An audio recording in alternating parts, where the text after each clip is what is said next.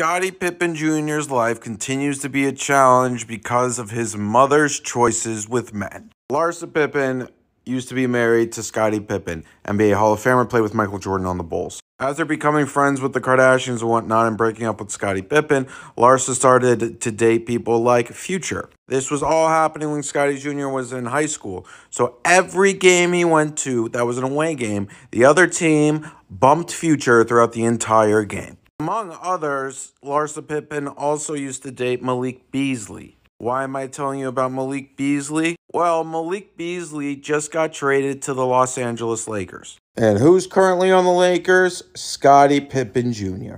Imagine the first dap up. Yo, what up, Malik? I'm Scottie. Yeah, I know who you are. I used to be with your mom.